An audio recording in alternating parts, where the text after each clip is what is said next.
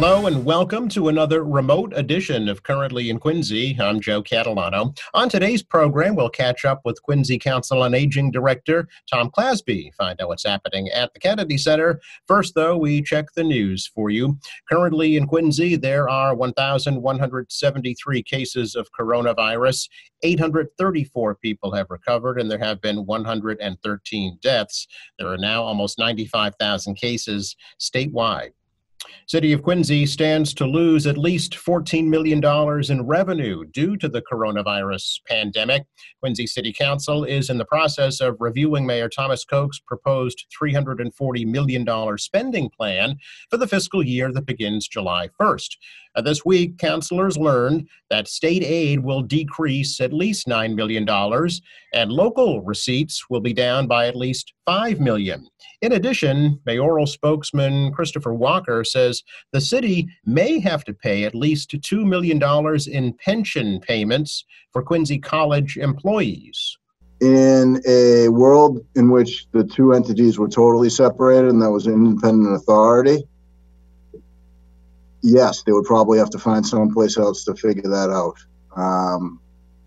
which, considering the road that they've been down since the nursing program closed and what they're dealing with now, our option with them is to hold off until see if they make good on the revenue. And if they don't, then as a city department, we would absorb that burden like we would any other city department for this year.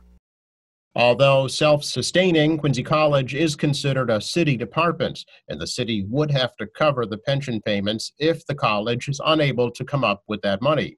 The mayor has said the goal of the budget is for no property tax increase and no major cuts. Former Norfolk County Sheriff and former interim Quincy College President Mike Bellotti of Quincy, now a candidate for Norfolk County Treasurer. Bellotti and Quincy Ward 2 Councilor Brad Kroll are seeking the treasurer's seat, which is being vacated by incumbent treasurer James Timilty. Bellotti served as sheriff from 1999 to 2018, then served 1 year as interim Quincy College president. He was a state representative for 4 years prior to becoming sheriff. The September 1st state primary will also feature a special election to fill Bellotti's term as sheriff and races for Register of Probate and county commissioner. A new skate park will be opening up soon at the Pond Street Playground in Quincy Point. The city is in the process of replacing the 20-year-old skateboarding park with a brand new facility designed to meet the needs of today's sport. The new park will feature all of the obstacles and features that skateboarders say is needed. New landscaping and benches are also part of the project, which is being funded with a $480,000 federal grant. A grassroots organization lobbied Mayor Thomas Koch for the new park, and he agreed to tap federal grant money to pay for the new facility, an August opening with limited capacities being planned. Well, despite the pandemic, Quincy veterans who have died in service to their country were honored this past Memorial Day. A larger than expected turnout at Mount Wollaston Cemetery was held with proper social distancing in an abbreviated ceremony with no parade and no formal guest speaker. Quincy Graves Registration Officer George Bouchard explained a recent project that involved the documentation of every veteran buried in Quincy and the revitalization of 18 Civil War gravestones. About this time last year, we looked over here at the Civil War section, and you could not read any of the names on those stones. So Linda Pritchard and myself did a little research with Scott Logan to see if we can get these replaced. In order to get them replaced, you need all the information, and Linda went out and got it for us. She submitted the paperwork in to me. I filed the applications, 18 of them, and we received 18 brand new Civil War stones up here at the section. And if you see, there's a Civil War soldier over there today. But Linda had bigger ideas. She said we need to come up with some sort of database for the cemetery on veterans so we can find them a lot quicker, which I agreed. So we decided one day to go out to the sections with a piece of paper and a pencil and start going to the graves and finding the veterans, and writing the information down. 4.5 months later, we were done. We now have a database with the help of Tom Mead over at the IT department. So if you were to call and find out where a veteran is buried, we will know within 30 seconds.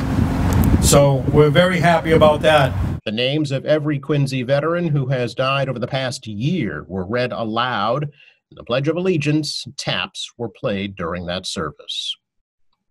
Coming up, we chat with Quincy Elder Services Director Tom Clasby. Find out what's happening at the Kennedy Center next.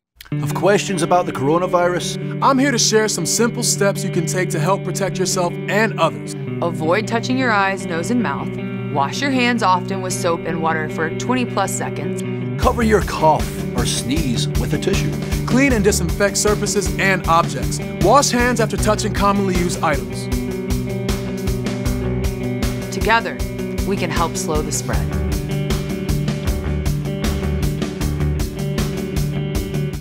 Here are AARP top tips on caregiver preparedness during coronavirus. Form a team that can help with caregiving tasks. Take an inventory of essential supplies in your loved one's home. Make a list of the care recipient's medications. Schedule regular calls to fight isolation. Finally, take care of yourself too. Follow the Centers for Disease Control's guidelines for coronavirus safety. For more caregiving tips, go to aarp.org/caregiving.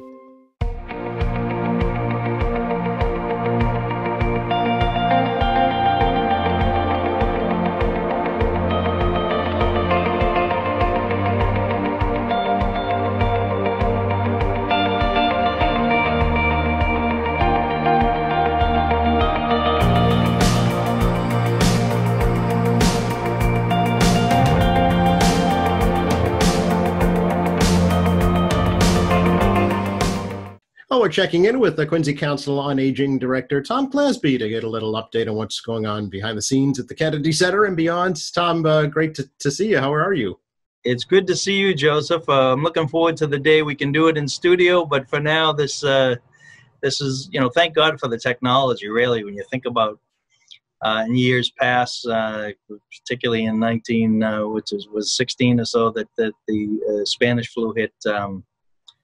To not have something like this where you could communicate with other folks, friends, loved ones, it's very scary. This has been difficult enough to be isolated, but imagine doing it without this kind of technology. Yeah, it's true. We are very fortunate. Have to look at the bright side of things, and this has been able to at least keep folks connected, even though not in person. It's the next best thing and the safest way right now. Certainly. Right. Absolutely. Yeah.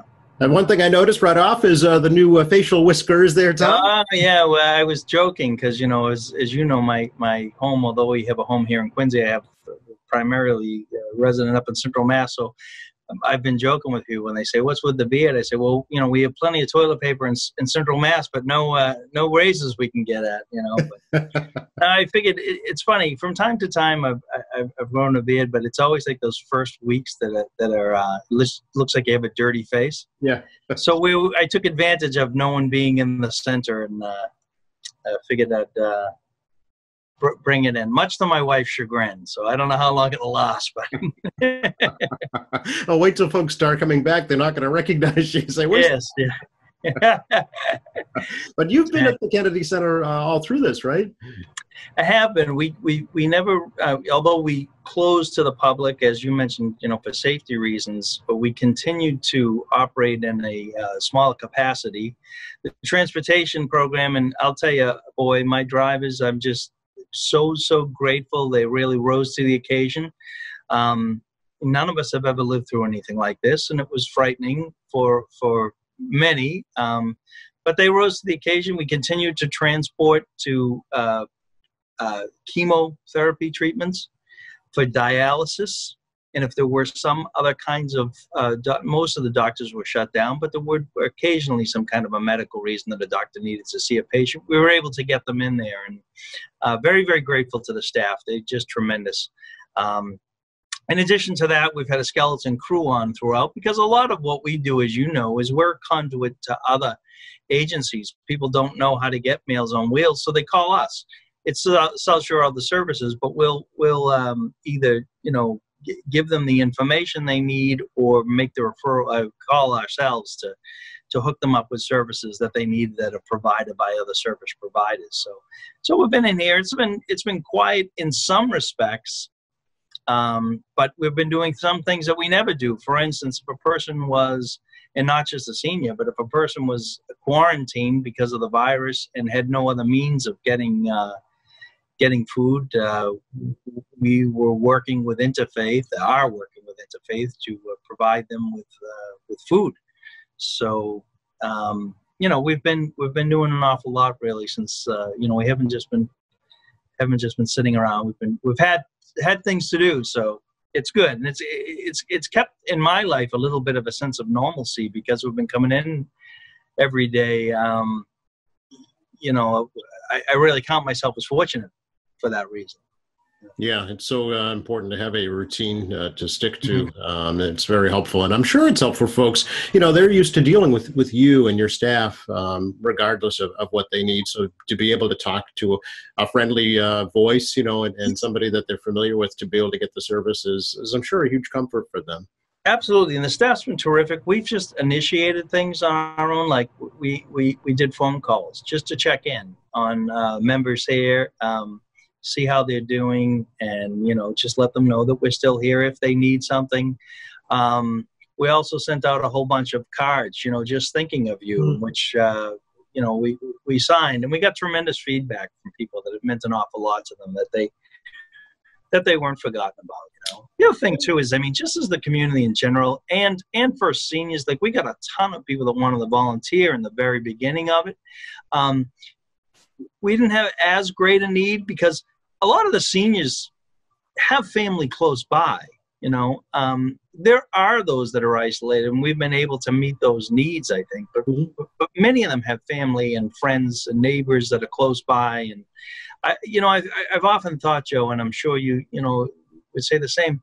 This thing, it brought out the best and the worst in people. But I think for most people, it brought out the best in them, and that's great.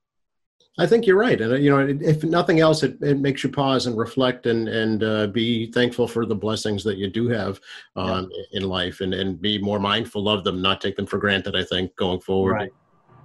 And this, this whole pandemic has so disproportionately affected older people and the elderly and the sick, and the folks that are in nursing homes and assisted living. That it must be frightful. As I get closer to that age, I'm thinking to myself, yeah, right.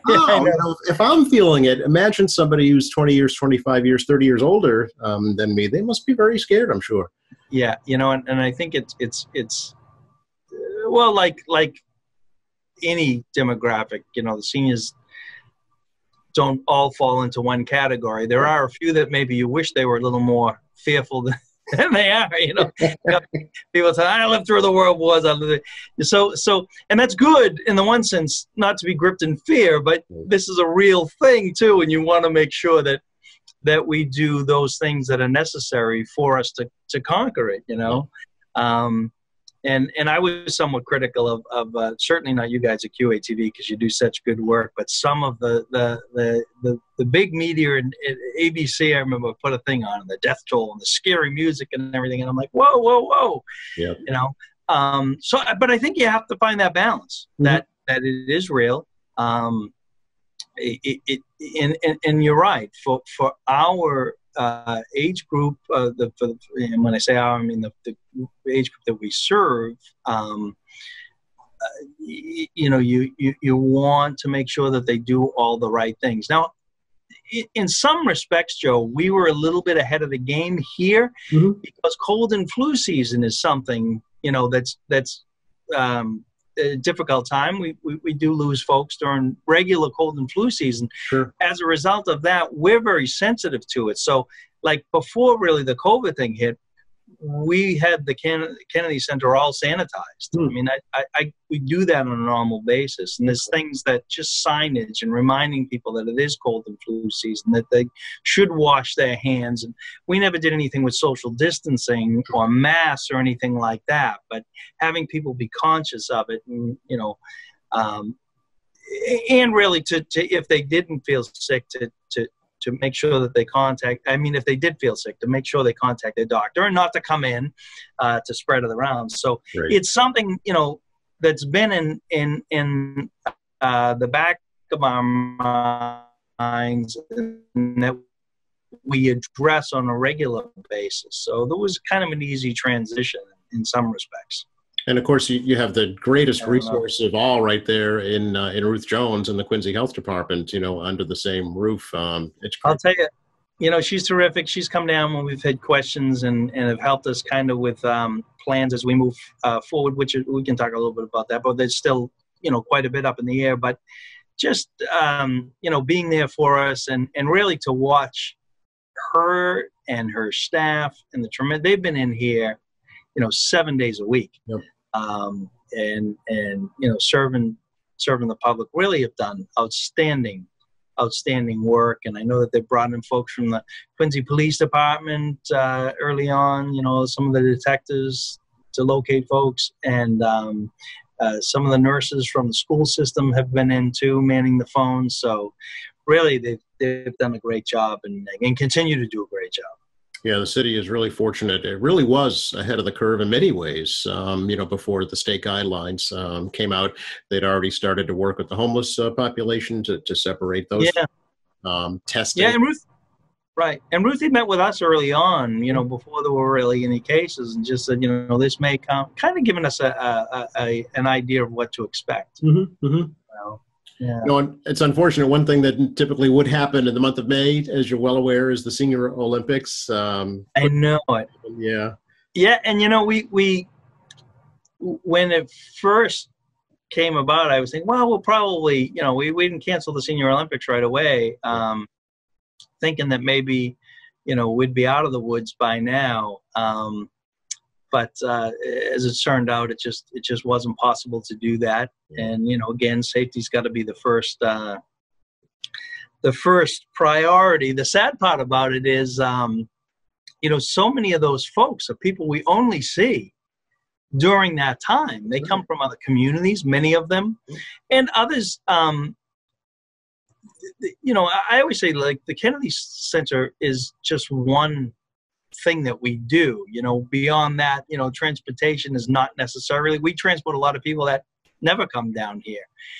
Some of the other outreach that we do throughout the city isn't directly related to the Kennedy Center. So the Kennedy Center is the lion's share of how we communicate and see our folks, but it's not the only way. And the Senior Olympics is you know, some of those seniors that participate in the Senior Olympics are still working, but they take off those weeks, you know, 2 weeks in May, so that they can participate. So those would be folks that we wouldn't see on a regular basis. And it's always strikes me in the very beginning, the opening ceremonies and the couple of days that follow, is how many reunions occur. And they get caught up, you know, how you been? How was your year? How are the grandchildren? You know, blah, blah, blah. It's kind of a neat thing to see. Yes. And reunion with the recreation staff. Those kids are just great. They look forward to it. So. Yeah, I mean, yeah, generations have gone through that program. It's, you know, how many years now for the Senior Olympics, Tom?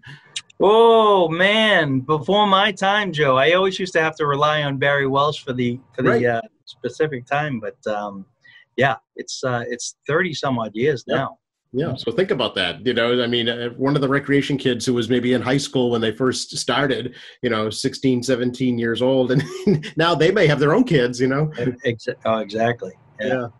So what have you heard anything at all from the state in terms of reopening, Tom, and how that might work?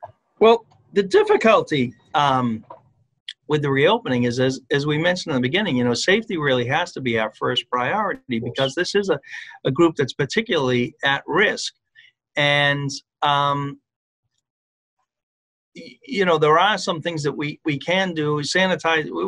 We've actually always had hand sanitizing things in every room, but we have them at the two doors as well. We're putting in now some, you know, droplet shields, plexiglass shields. The real tough thing is going to be limiting, you know, the number of people that can come in at a time. Right. And I'm not really certain how we'll do that. It may very well be that we really will have to wait until we reach this phase 4, we're pretty much certain that we're out of the woods before we can really open up and have people in again. Yep. You know, I don't know that as a certainty. We're just kind of trying to banter around how we would do it. The problem is how do you, if you're limiting the classes, you know, do we do it via a lottery, and then you always have the fear that the same names are going to get chosen, or, you know, some of the things are classes that go on for a certain amount of weeks. So if they participate in that, then there's a commitment there for a number of weeks. Or it may be that we open very slowly and just have, you know, size classes or something like that. The things in the gym would be a little bit easier to do because it's very large, and you know, we should be able to socially distance fairly easy in there. Right. Where it becomes difficult is the classrooms. Yep. You know, so I wish I had a very clear answer for you. It's still very much up in the air for us. The building itself, I mean, we sanitize it now a couple of times a day just for us that are in here. Wow. Because the drivers, you know, go out. Their vans are done first thing in the morning. They go out, and then as they come back, you know, we want to make sure that, because, and on us too, we may leave and grab lunch or something like that. You know, you don't want to bring anything back in with you. So the building is done in the morning and in the afternoon, several times actually throughout the day. Sure. So I have no fears with that.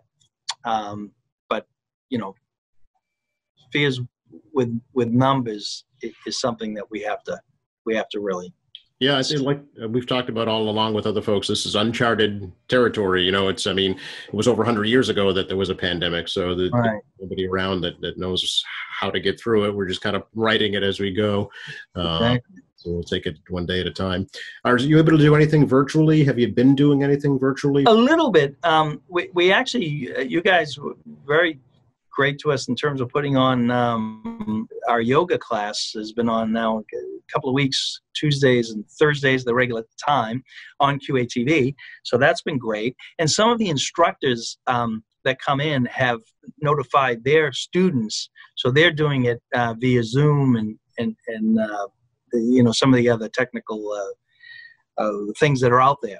Yep. So yeah, we've been able to reach out to some of the folks. Okay, great. And I couldn't help thinking through all this how important it was that you had those, you know, computer classes for so many years. I'm sure a lot of older folks are using their skills that they learned right now. Yeah, no doubt. Yeah, so it's great. Yeah, one step at a time. Is there anything that you need there at the Kennedy Center, Tom, in terms of will you be all set for, you know, cleaning supplies and masks, things like that going forward? No, yeah, the mayor's office has been great. You know, they took a full kind of inventory of how many employees we have, and you know, that with the emergency management department are going to supply us with mail. We've had stuff in here, so if we've been fortunate. Like I said, we're probably ahead of the game. We never had masks in here, but in terms of sanitizing and cleaning equipment and really top of the line kind of stuff, we would be a department that would be ahead of the curve on that. You know. Yep, that's good news for sure. Yeah.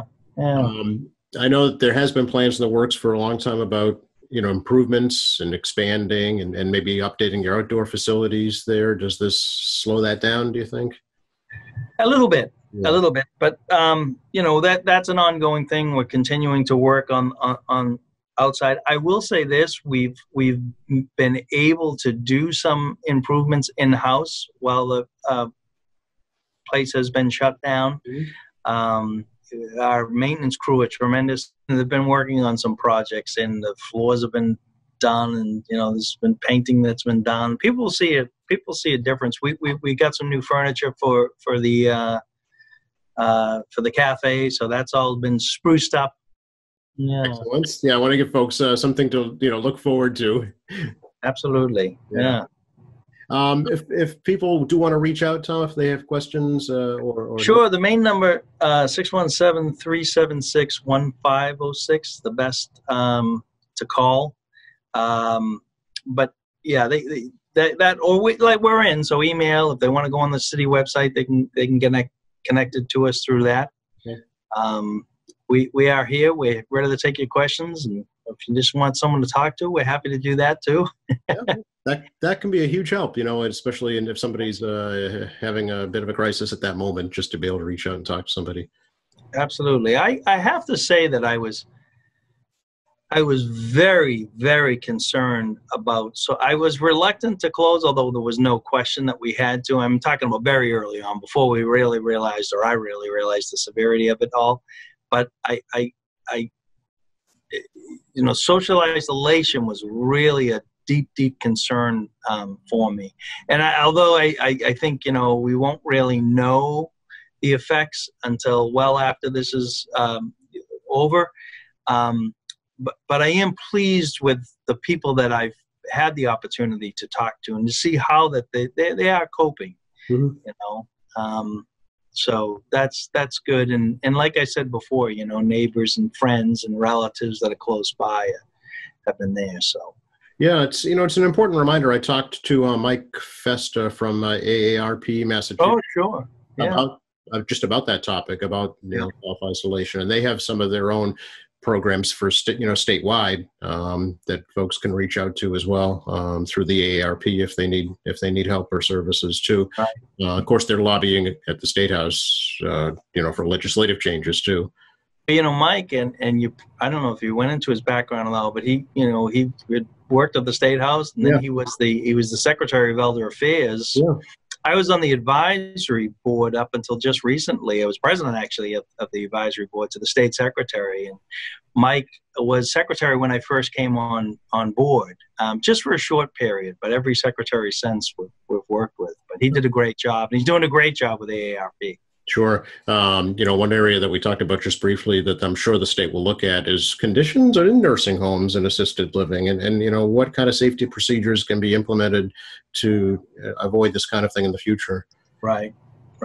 Yeah, no question about it. I mean, I know that Quincy's cases, the number of fatalities we have are primarily a nursing home, and I think that's the case throughout the Commonwealth.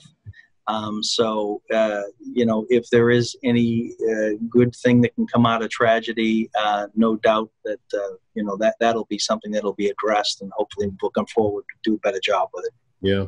Anything else we should let folks know about right now, Tom? I don't think so. I think we covered it all. Just looking forward to next year's Senior Olympics, and hopefully well before that we'll be up and running and having people come in, and just want to encourage them not to forget about us, to get down here when we can open. All right. Good news, and we hope that comes sooner rather than later, for sure. Absolutely. Thanks, Tom. Good to talk to you. Likewise, Joe. We'll see you. All right. Be well. Take care. Special thanks to Tom Clasby for joining us today. Thank you to our crew working remotely from home. Thank you for watching. A reminder, please participate in the Quincy COVID Memories Project by submitting your videos, your photos, art, poems, stories about how your life is impacted by the pandemic. Just upload your submissions at quincyculturalmemory.com, or you can send them to the Thomas Crane Library. Attention, Local History, 40 Washington Street, Quincy, 02169. Also, please do visit our newly redesigned website, qatv.org. You'll find all of your favorite programs. There's news and information now streaming live. Coming up on Monday's program, we'll chat with State Senator John Keenan of Quincy. For all of us here at Quincy Access Television, I'm Joe Catalano. Please be safe.